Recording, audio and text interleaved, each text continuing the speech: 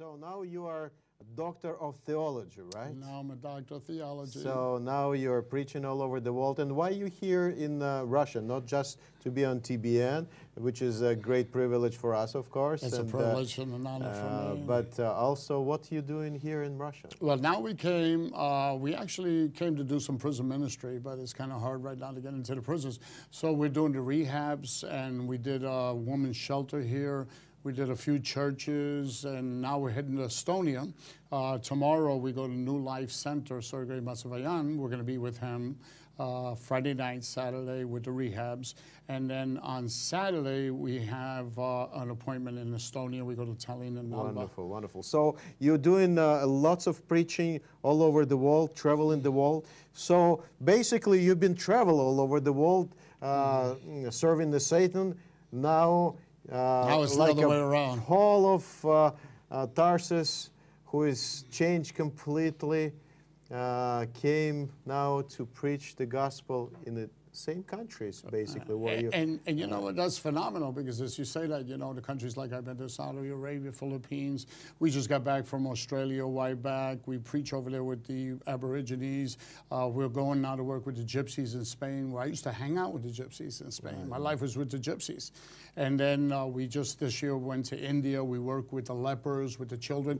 You know, one of the things that we're doing that's so exciting, that we're seeing this in Russia, people are helping out, is the prostituted kids. Just came back from Mumbai in India, and where we rescue the kids that are prostituted, where they put into prostitution from ages 14 on to 21. And they just use them. And we have friends of ours that rescue them, and then they bring them to Christian homes, and they become Christian, many of them preachers and everything. So thank you so much. Thank you. Dr. Alvarez. Спасибо. I want to say, друзья, сейчас это очень важно, что каждый из нас может увидеть в своей жизни такое кардинальное изменение. Вы знаете, многие матери молятся о своих детях, и кажется, вот они на наркотиках, их жизнь разрушена, но у Бога есть всегда план, как у Алвареса.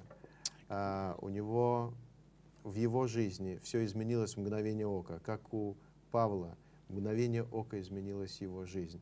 И я хочу вам сказать, тоже может произойти для вас, если вы сейчас переживаете эти сложные отношения или в семье, когда муж, может быть, пьет, или жена пьет, или кто-то вдали от Бога, и, кажется, нет никакой надежды. Но у Бога всегда есть, с Богом всегда есть надежда. В нем есть надежда, вера и любовь. Поэтому Алварес, господин Алварес принес нам много радости сегодня и свидетельств, как Бог действует через телевидение. Спасибо. Спасибо. Слава Богу. Я очень дорожу нашей встречей.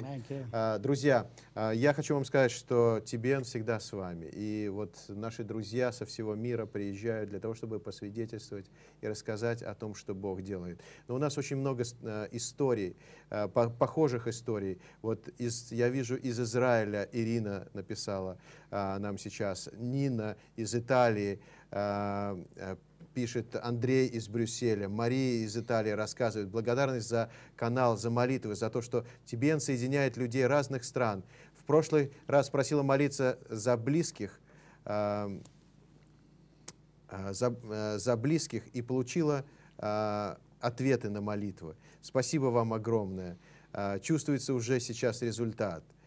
Друзья, вот если вы стоите в вере, если вы соединяетесь в вере с людьми из разных стран, то все изменяется и в вашей жизни. И мы попросим Алвареса, Мелтона Алвареса тоже молиться за наших телезрителей, и особенно за тех, кто сегодня проходит через испытания. Пожалуйста, напишите нам, скажите нам, что если у вас какая-то сложная ситуация с вашими близкими или родными, может быть похожая на ситуацию с Мелтоном, напишите прямо сейчас. Скажите, я доверяю своего сына или доверяю своего мужа, доверяю своего близкого человека Богу, и Бог может изменить, Бог в силах изменить его ситуацию.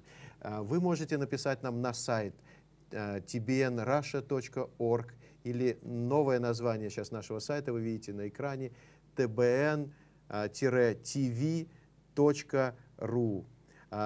Сейчас этот небольшой ролик закончит нашу программу о нашем сайте. И на этом сайте вы сможете найти эту программу, эту программу «Мозаика», и там оставить свои ответы. Я уверен, что у многих людей будут потрясающие свидетельства после этой передачи. Обязательно напишите об этом. Спасибо. Спасибо, и слава Богу. Благодарим тебя. Dios te bendiga. Gracias. Gloria a Dios. Amen. До свидания, друзья.